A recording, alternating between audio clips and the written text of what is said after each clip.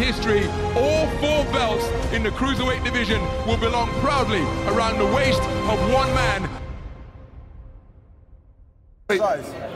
Yeah, he's scared. He's scared, he's intimidated. He fears me because he never had a person like me to step to him. He never had a person to me look him in his eyes like he is. And I can't wait. I'm the best in America. I'm the best in the world, and I'm going to keep saying, and I'm going to keep proving it to the world. I am a king. I'm a black king of that, and I'm going to show the world who I really am.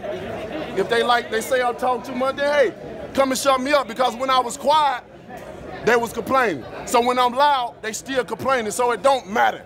So while I'm the champion and I'm loud, I'm gonna continue to be loud, because if I'm loud and proving myself each and every time in the ring, that just made me continue on to say what I mean and mean what I say.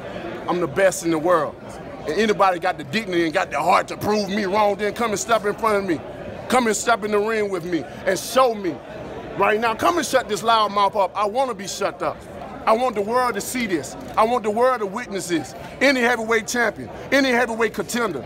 Once I unify the division, those that been waiting, those that been calling me out, they will get their opportunity as well. I will swipe the heavyweight division out clean slate, and then I can let go of my belts and, hey, let somebody else enjoy it. Saturday night is going to be special.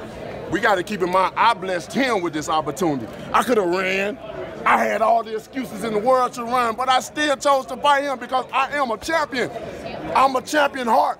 How many other champions had the opportunity to fight Luis Ortiz, but they ran? We talk about Joshua all the time, but they didn't want to fight Luis Ortiz. Look at all these other folks, they ran from him. But look at me, baby, showing that I am the best, proving that I am the best each and every time I step in the ring. And come Saturday night, it won't be no lesser than what I say it's gonna be. This is the most exciting fight in boxing right now, baby. King Kong versus the King, the Bronze Bomber. What's the biggest statement you can make Deontay Wilder. What's the biggest statement you can make Saturday? Face down, ass up. Hey, Champ, you gonna be at the Anthony Joshua Parker fight? Well, Scott Sports has hired me to commentate, so unfortunately I will be there and witness a good fight. May the best man wins. We all know who we want to win. The world wants to know. The world know who they wants to win, and we'll see what happens. But I can't wait. I can't wait. I'm gonna do whatever I gotta do. Since he haven't heard me say anything, then hey, now the man himself there with the voice, with coming to him and telling him, don't wait. Eddie, I heard say you live in fantasy land. Yeah, Eddie Hearn is just another white man milking a black man. That's all it is. It's easy. It's about time for somebody to say it and come out with it. And I don't hold my voice. I don't have no filter, and I speak what I said because that's his actions. That's his manual of what he's been doing. He's been milking Annabelle. And Joshua been letting it, because if Joshua really won this fight, he know how to make it happen. They say they got so many things going on. I pay the side, sit aside money with my mandatories. That's easy. That can be happen. Get the fans what they want to see. People want to see it right now. They hide behind all these different things. I made them many offers. If they talking about offers, every last one of them declined. All that stuff, right? They just came to America talking about another fighter. They didn't even mention him. But they want to go back and run back and talk about we didn't offer nothing. That's bullshit. The British fans soak everything up this man say, but in the end they're gonna look stupid. They're gonna look stupid. I can't wait. Y'all ain't never seen a fighter with so much desire and oh my God. Two more questions. Have you London for that? Two more questions. Deontay, have you worked on anything different? Story about the blood pressure? Come on, man. How all of a sudden this man get on blood pressure pills when he started to fight me? You ain't hear about it the last fight. You didn't hear about the last fight after that. You ain't hear about the last fight after that. Why all of a sudden this man on blood pressure pills with me? Why all of a sudden he's training like his life depends on it with me? You didn't see him running no motherfucking miles and you know, with no other fighter. His last fight, you didn't see him running the last fight before that. Why is it with me? Because they know they in the fight of their life. And you should train. Every fighter that fights me train like their life depends on it. Like they going into a draft or something. Like they fighting for their country. Every fighter, everyone, they should.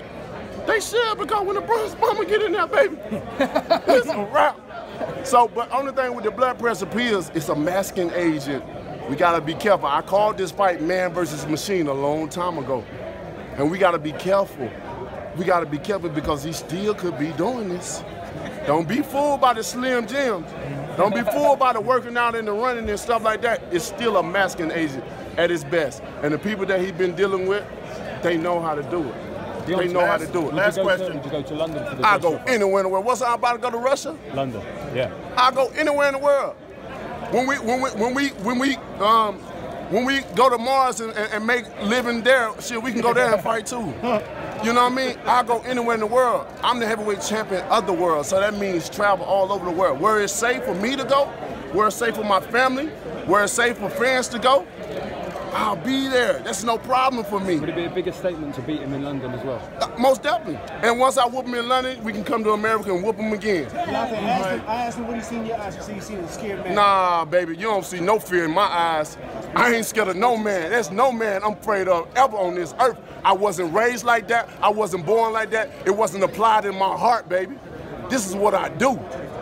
No man can ever say he looked into my eyes and seen fear, because fear don't exist there. There's no home for fear in my heart. The things I've been through, the shit I had to go through, fear don't exist in my heart. You better ask about me. That's it, guys. You better ask about me. For the first time in history, all 4 belts in the cruiserweight division will belong proudly around the waist of one man.